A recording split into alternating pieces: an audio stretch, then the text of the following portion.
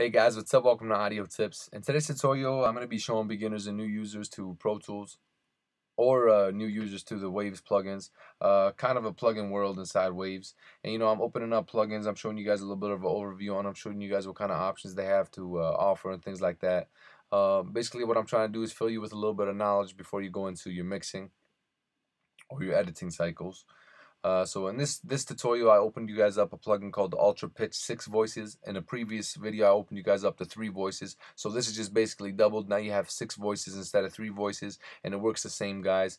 You can move the pitch. You can have like a squeaky mouse voice, or you guys can have a monstery voice. And basically, you can input and output your duplicate voices just by simply clicking this, and you guys can see them open up on the graph over here. So if I click the light blue one and I disable it, it'll disable it on the graph.